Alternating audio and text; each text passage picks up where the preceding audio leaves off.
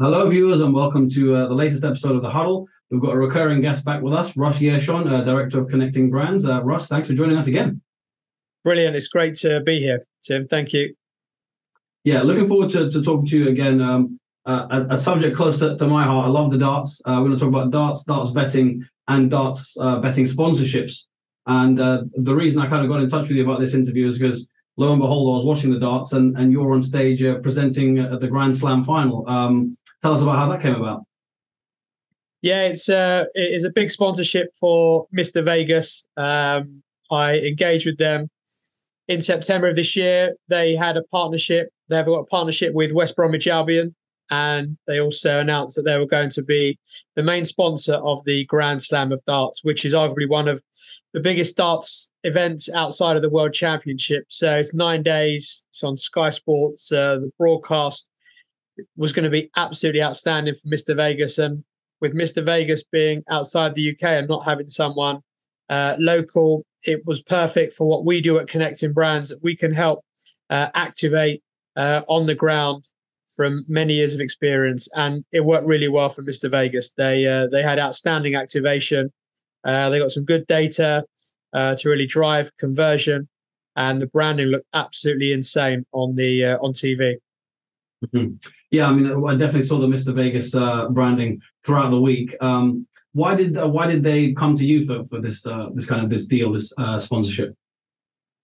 I think it was more because I've had 15 years experience in the industry. I've been brand side and working independently. I know what it takes to activate really well with a sponsorship, whether it's in football, horse racing, or in darts. For a brand like Mr. Vegas or any other brand entering a sponsorship for the first time, you're spending a significant amount of budget, and you need to really work hard and know how to work with the commercial teams at the rights holder, in this case, the PDC, to really drive good value, make sure the branding is great, deliver good content, utilize your tickets and hospitality tickets, and also ensure that you deliver a good fan activation, which we did really well.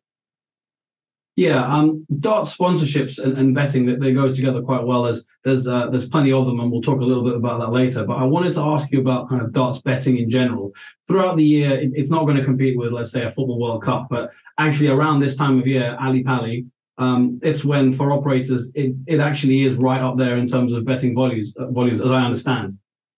Oh, massively, because in terms of the Sky Sports programming, darts is pretty much outside of football number one. Whenever the Premier League isn't on or the Championship isn't on, the darts will be on. It starts this Friday, the 15th, goes all the way through to the first weekend in January, and it's non-stop. It's fantastic. It's pre-event. You can bet in play.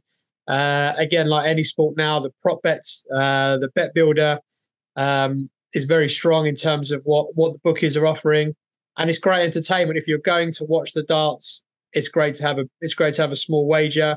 Obviously, if you're watching on TV as well, there's usually 3-4 games a night, so you can double up or even add prop bets in between and make it enjoyable nights watching. Yeah, absolutely. I mean, I agree with all those things, and I'm definitely watching along every year. Synonymous with the Christmas holidays these days. Out of interest, as you're up there on the stage with certainly at least one of them recently, who you're backing to win the tournament? I mean, I can't see past Luke Humphries on form, but maybe you've got some other tips. Yeah, look, Luke Humphries, he won the Grand Slam of Darts. He then followed it up to win the Players' Championship. His averages is the best. His checkouts are the best. He's the one to beat.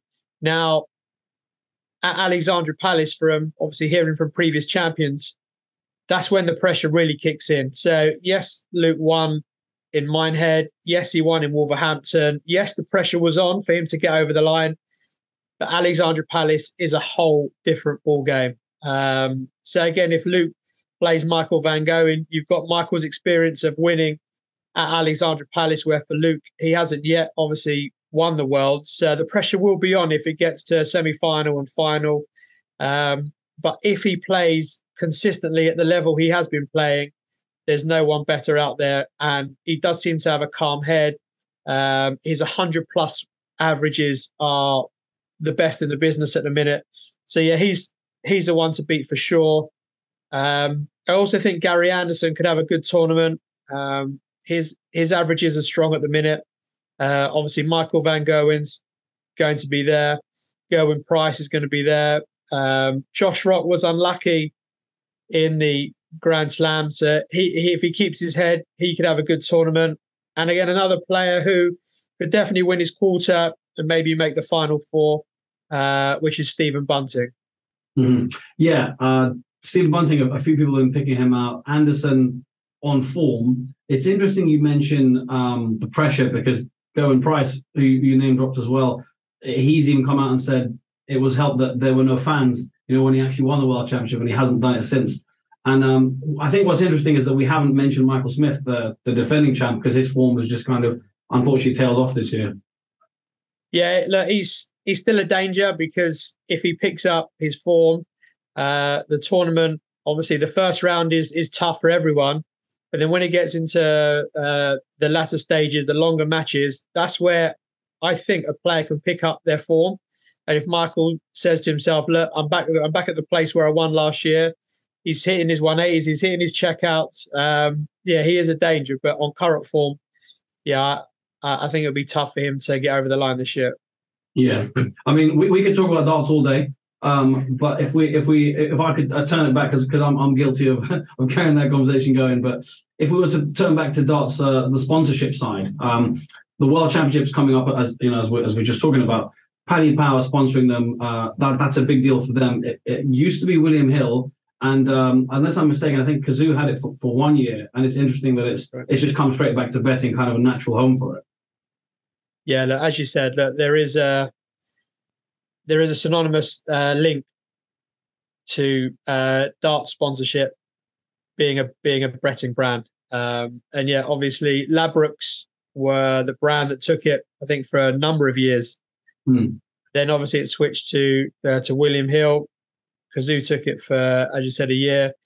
Now Paddy Power have put their hat in the ring, and yeah, it's going to be a very green Christmas at Alexandra Palace. As we all know, Paddy Power, their unique brand, their unique marketing, it's going to be electric with what they do. They've already done some great marketing. Their charity donation is absolutely insane. For every 180, I think they're giving £1,000 to prostate cancer, which is brilliant. Hats off to Paddy Power, everyone in the marketing and commercial team. Brilliant idea. That'll go down well. I think then they'll start having some fun with the content that they produce with the players. And obviously, again, Ali Pali will just be green this year. And yeah, good luck to Paddy Power. Massive sponsorship, huge investment. It's not cheap to sponsor this, so I'm sure they'll do really well. Yeah, you mentioned earlier with Mr. Vegas and the Grand Slam, the kind of things that they got from that deal. What can Paddy Power be expecting? Because ROI with sponsorships is never easy to specifically kind of very, very accurately measure. But is it kind of, you mentioned earlier, the data, the exposure, what is it that makes this kind of marketing strategy? It's obviously successful because so many brands do it. Yeah, I think for Paddy Power as well, to sponsor this means branding wise and airtime to get your brand out there in the UK and also in other territories that they operate in. There's no one else that's going to get that. So the share of voice that you get in terms of punters front of mind is number one. In terms of some activation for Mr. Vegas, we did a great fan activation game. We had a big darts board put in the activation zone where fans, if they hit 180, would give them a drinks token, and then they could also win a chance for a massive bonus at Mr. Vegas, and also to win a signed dartboard by the players. So I'm sure Paddy Power are going to do a big activation as well.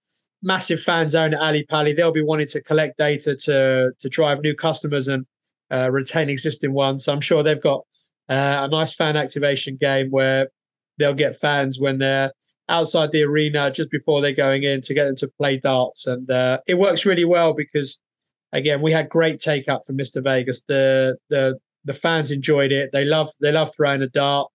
A few of them actually got the bullseye, so we had a lot of tokens to give out, but it's good fun. It's really good fun. And that's what dart sponsorship is about for betting. It's not obviously massively like driving new signups, driving turnover, getting the faces of fans. Just let them have fun, and then hopefully they'll see Mr. Vegas in other digital channels when they're online and think, oh yeah, Mr. Vegas, they sponsor the darts.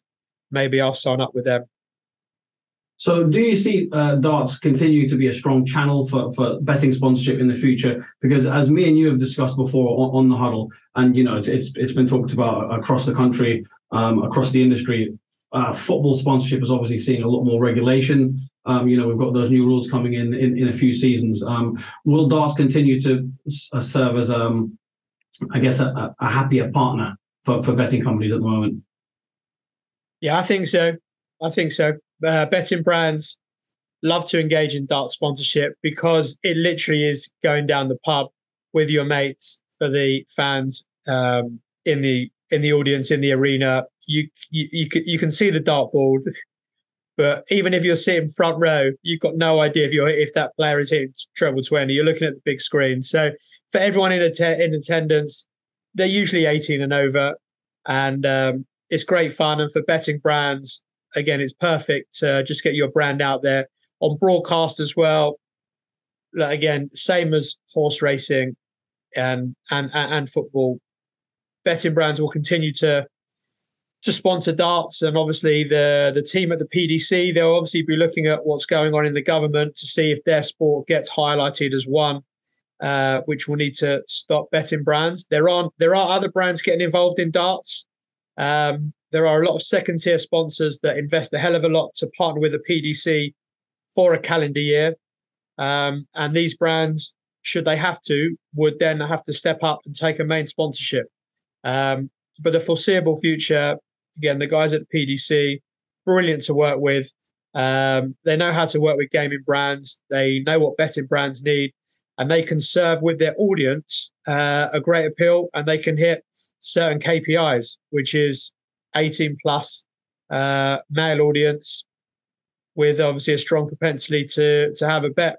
One additional point, which a lot of the anti-gambling bodies do push, is if you're under 18 and you're coming through the ranks and you're playing in a PDC tournament, and you're wearing the brand logo of the gaming sponsor, ultimately you're under 18, you're wearing the sponsor, which again, I know a lot of anti-gambling companies that see young professional footballers who play that are under 18 wearing obviously a betting brand. It's I understand where they're coming from, but again, it's up to the government to change any laws on this.